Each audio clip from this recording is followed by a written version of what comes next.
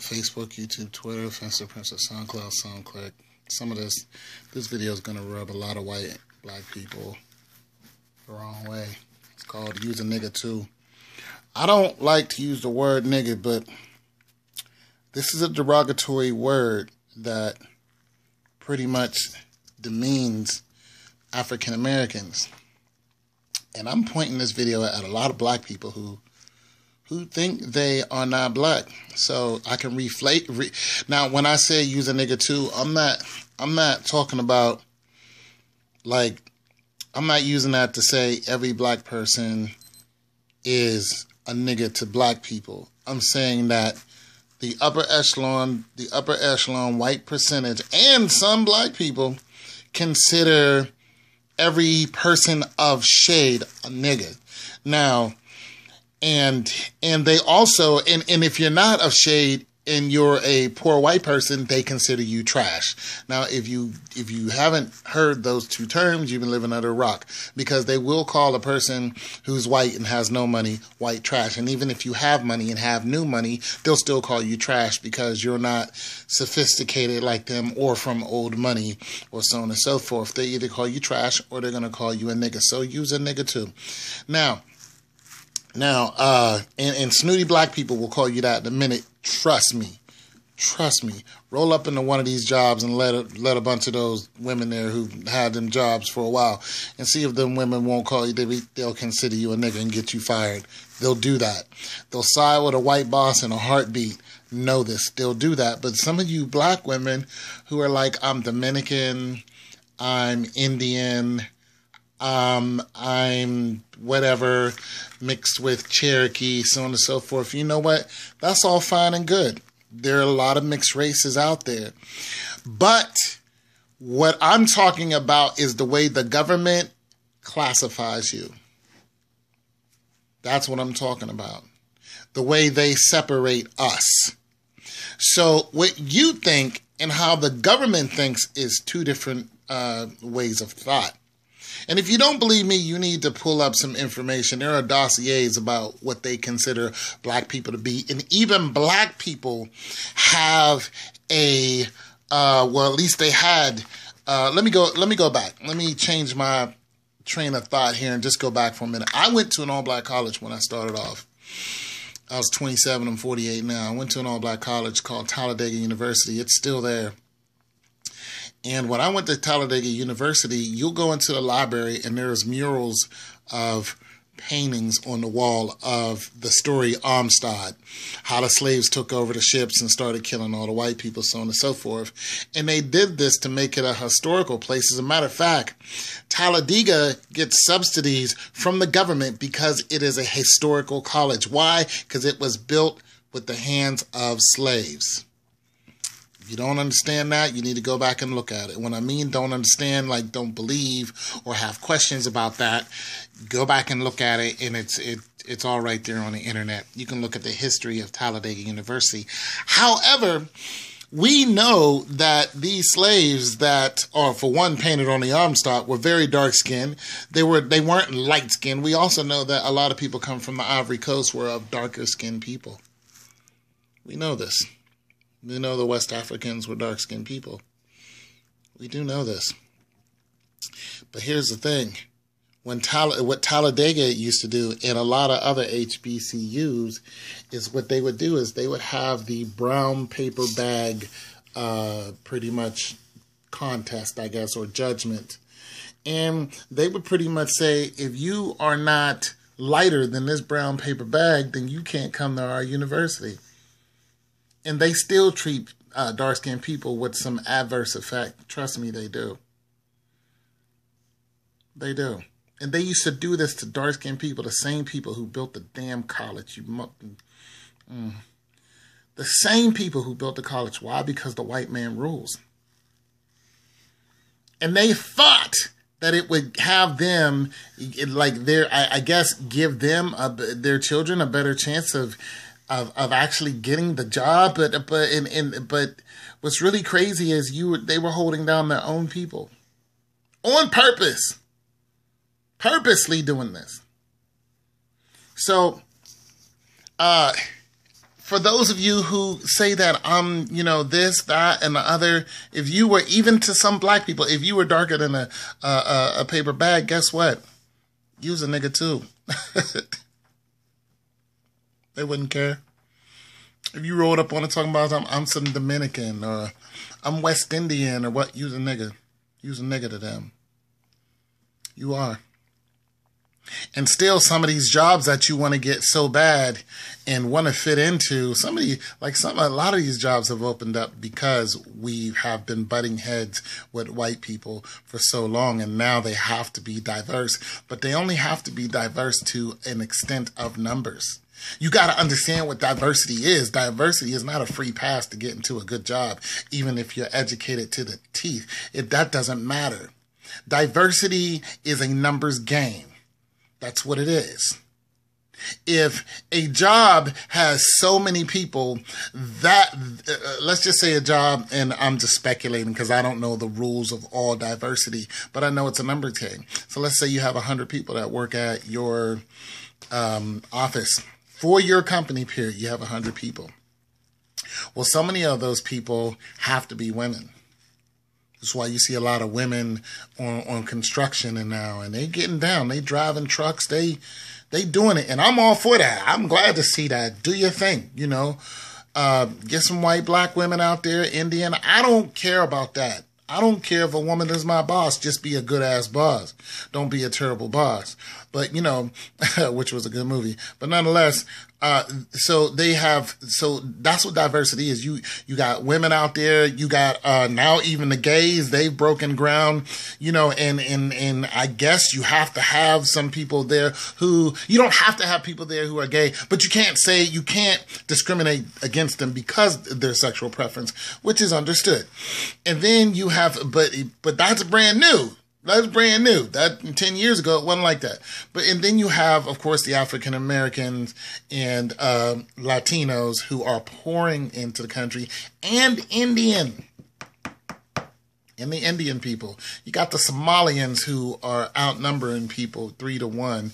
I mean, it's just crazy. But all of these darker toned people are pouring into the country. So, but still, according to the government, according to the numbers. Go ahead and say it for me. Use a nigga too.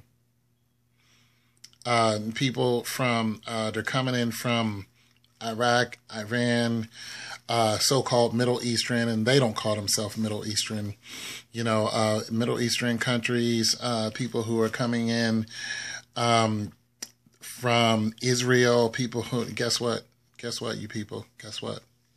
Why don't y'all go ahead and say it for me? Let me hear you. That's right. Use the nigga too. Even the Asian people. And the only reason why they're not coming down against Asian people right now, you notice how no Asian people have gotten shot and killed? Even if you have an Asian with you, they are slow to kill somebody who is Asian. And this is true to form. I had a friend, and she has a baby by an Asian, so the baby's mixed. And her child were in the car, and it's a young child too. Were in the car. Police stopped them, started talking to her, saw her baby, woke the baby up to talk to the baby. Wanted to see how Asian that baby was, and then rolled out. Didn't even give her a ticket or nothing. How many Asians have been killed by the police in the last, 4 or 5 years? Don't worry, I'll wait. I'm listening. I'm going to tell you publicly. I'm going to tell you 2. And that's because they killed people first. And one of them was a Virginia Tech dude. That's because they killed people first. Now, you go over there to China, they killing people all day long. But over here, the police will not go up against Asian people. They just won't do it. They won't do the freeze and shoot and then ask questions. They won't do it. But there was a time where they hated people who were all from Asia. And guess what they considered you? Come on, Asian people. Go ahead and say it. You say it. What do you think? Use a nigga too. Yes, they did. And they also, Aborigines, Australia, those were the Aborigine Indians, dark-skinned people, what they consider them. Niggas. The people in India, I mean, they just stopped occupying your country not even 40 years ago. That's still in this lifetime. And guess what they consider all the people from India over there? What they consider you? Niggas. You was a nigga too. Yeah. I mean, I know you owning corner stores over here. I know a lot of you are doctors. A lot of you are educated. Most of you are very peaceful. But you don't like black people. You don't like black people. You don't like black people because the white people don't like black people. Same reason why Asians don't like, a lot of Asians don't like black people. Although there are black and Asians who are mixing now and having children. So that's a whole another thing, a lot of interracial. But I don't really see people from India and black people mixing together. They really don't like us too much. I haven't seen that. But, you know, you go into a corner store and there's a dude from India owns a corner store. Straight out of, Bangladesh or Sri Lanka or, wherever they're from, and you're just like, wow, like no black people own any of the corner stores anymore. Or dudes from, the Middle Eastern countries or the Asians. There are no black people own the corner stores anymore. None. And you know what?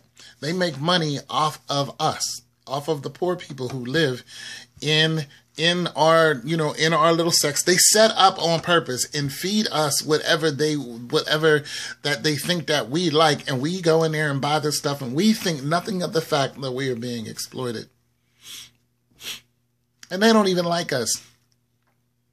And they think what the other countries think. Use a nigga too. So for all you ladies running around talking about you not black, guess what you are?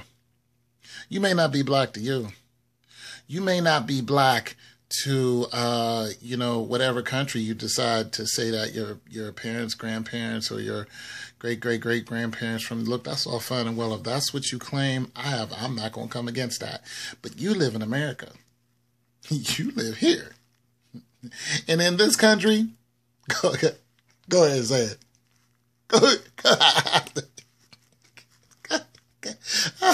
Come on, you can do it. Yeah, that's right. Use the nigga too. And, for all you sisters who are, running around with white dudes, that's all fine. Y'all got, kids that are mixed. That happens. It was bound to happen. That been happening. That's all cool and everything. But, when you're not with your husband, you still get stopped by the police because they don't know a white dude is your husband. You still get harassed by the police because I know some women who are married to white dudes and they still get harassed by the police, and they're chocolate sisters. They still get harassed by the police. You know why? You know why, ladies? Ladies that are married to the white dudes. Go ahead and say it. Yeah, say it. Say it for me. That's right.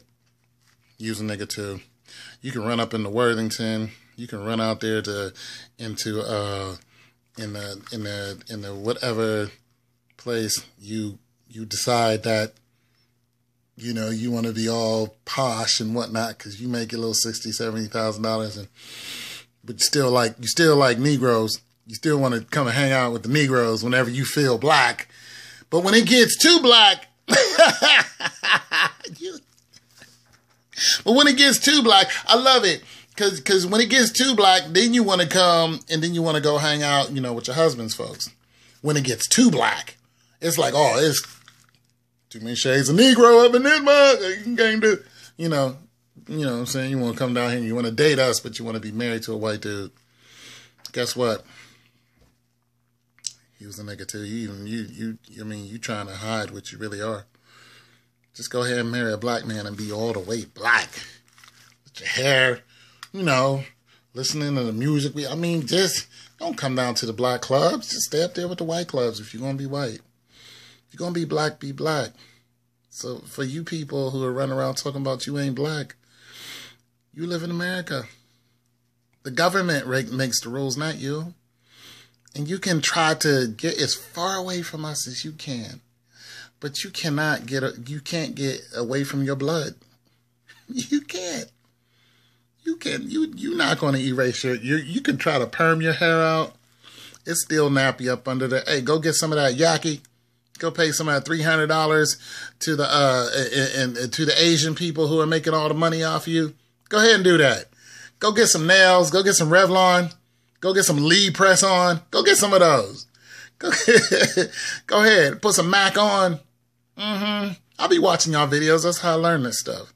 Look at this person. Just fooling themselves. You see my hair? That's what your hair looks like. It's black. It's nappy. It is what it is. You see my skin? It's black, coated by the sun. I'm 48 years old and I don't have not one gray hair. I'll be 50 in a few months, like 3. I don't have a gray hair on me. You got people who look 30 and they got gray hair all over them. You know what I'm saying? Look at my skin. You see any wrinkles on me? You see a bunch of wrinkles on my face? No. No, you don't. So you can deny what you are all you want to. All you want to. But I know what I am.